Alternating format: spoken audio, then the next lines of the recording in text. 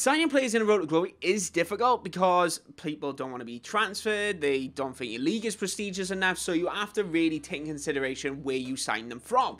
So, one of the biggest things I look for is like certain particular attributes, certain ratings, certain teams that they actually play for. So what I'm going to actually bring for you guys today is players which are perfect for a Road to Glory that you can actually loan into your side. You can check out one of my videos recently which I spoke about the best players to actually sign for a Road to Glory. Let's get into that first player. Okay guys, so the first player we're going to be looking at is Ellis Sims. Ellis Sims plays for Everton and surprisingly actually happy enough to go on loan to a League 2 side. A lot of the Premier League sides don't allow this, but Ellis Sims is English. He starts off at 63 rated with potential of 81.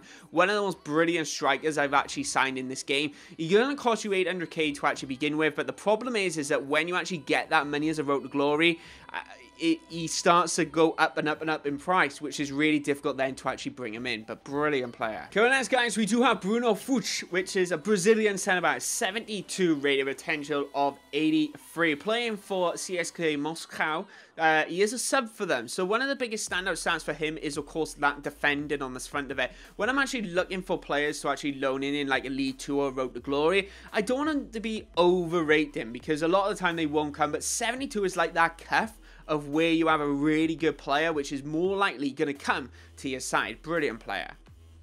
Charisma was such a weird one for me. Honestly, it was, I don't know what to put it. When I first signed him last year in FIFA 20, I didn't think he was actually that good. But then all of a sudden, FIFA 21, he's proper up this game. He's a really good defender. But personally, I would only loan them in. Like, when I start getting to, like, the Championship, Premier League, he doesn't go that good. But in a League 2 situation, loan him in for a season or two, he definitely gets you across the line.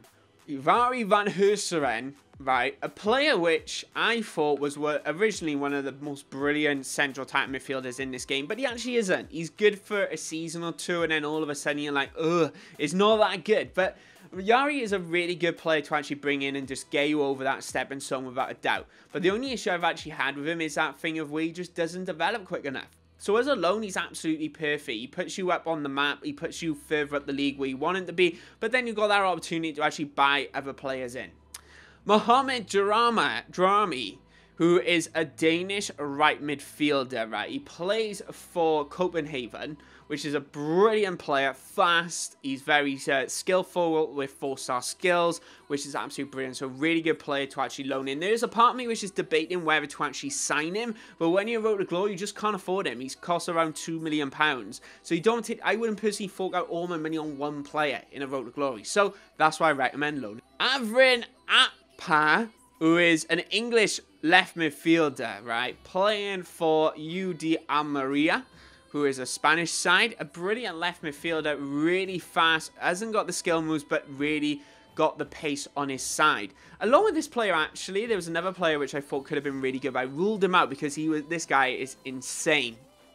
But a really good player to bring in down that left-hand side to loan in, get you over to the next level when you're actually in that Road to Glory. Maida, who is an Irish 6'3", I repeat, 6'3" striker. Starting off at 65 rated with a potential of 83. Great thing with this guy as well, which kind of makes the loan thing even better, is the fact that he's already up for loan, which is brilliant. He's a brilliant striker, really good at finishing, really tall. So he's got a little bit of pace as well, which you don't really find in tall players over 6 foot. But he got around 75 pace to begin with. So for like a League 2 side, that's absolutely brilliant. And they, guys, were some of the best loan players that you can bring in for a Road to Glory. Some of them I found absolutely brilliant. Honestly, I would highly recommend just bringing these in to kind of strengthen up your side for a good season or so.